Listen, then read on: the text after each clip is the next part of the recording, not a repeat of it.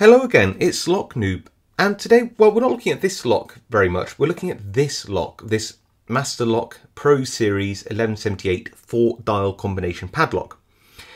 Why? Well, I just haven't had a play with one of these yet, but I've had plenty of experience with its sort of predecessor, and they come in all different models and shapes and things like that, but the internals are basically the same as the old Master Lock 175. This is just a Master Lock 176 XDLH, which has a few extra bells and whistles, like an extra keyhole here in case you forget the code and all sorts of things. But essentially, it doesn't matter with these older padlocks, whatever the code is.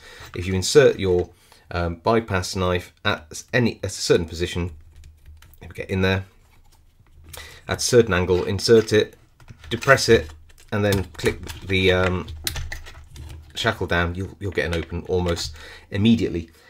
I believe that isn't going to be the case with this padlock here at all, that they have improved the internal so that is actually impossible, and I do trust that is the case.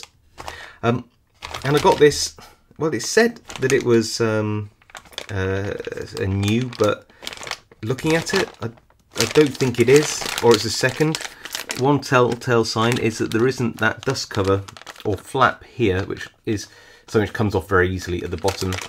And well, I don't know if that's the original packaging either. I don't think that's how they come. I could be wrong. Anyway, let's actually take it out anyway and have a look. I don't know what's that. I don't know what this actually is, so I'm just gonna have a quick look to see whether it's an invoice or some information. No, it's just some information. It says a preset combination 000. That's the line. Oh, yeah, that's perfectly true. And then it tells you how to change the code, which is to turn it that way, push it down, turn it that way, set the code, and then once you've done that, then you can pull it, set dials back, and then pull up. Oh, yeah, there you go. So it's still going to be all zeros. Good. So just have a feel around in there, see if I can get the bypass knife in for a start. Not really, very tight.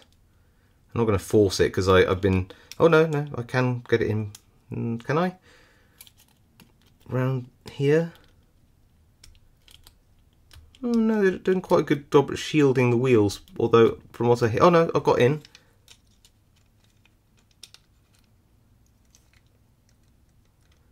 I know this is unlocked anyway, but there's nothing, there's no spring in there at all. No, I do trust there's actually nothing going on in there.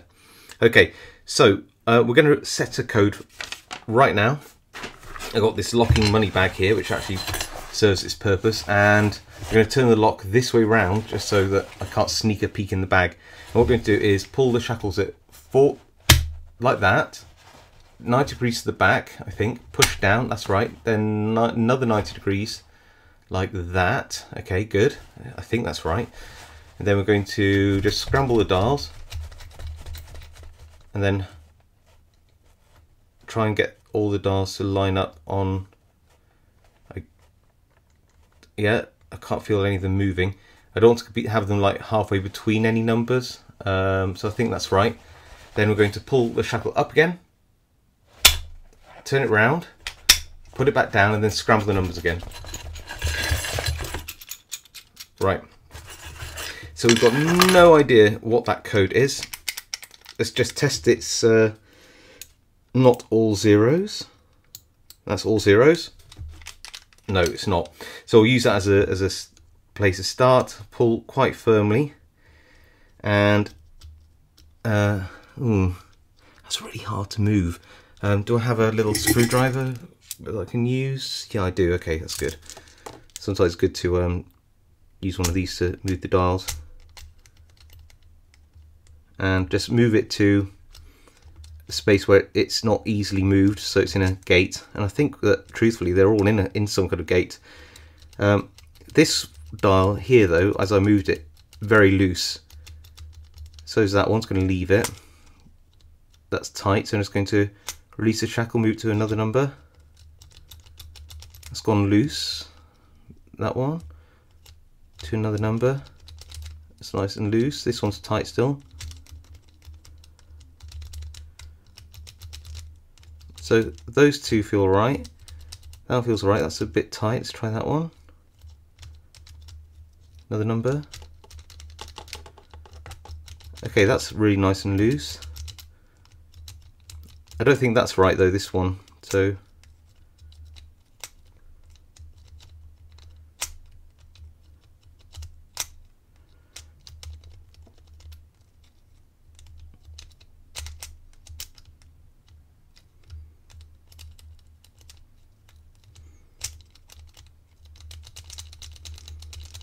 just trying to find where the true gate is.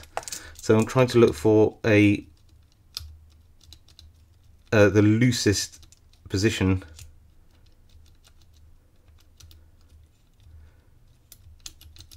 There, that's definitely it. I'm sure it is. That's tight. I think that's definitely right. Nice and loose. Tight. Could be right. Could be right. So this one needs changing. No.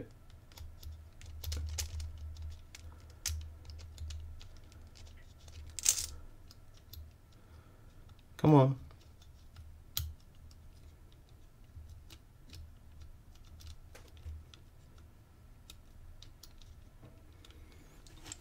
Oh, give my fingers a rest.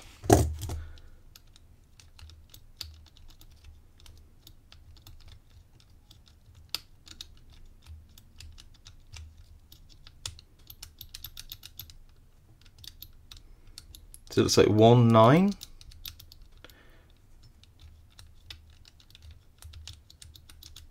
Whatever that is, 199. Is it? Ah, and there we go. We got 1995.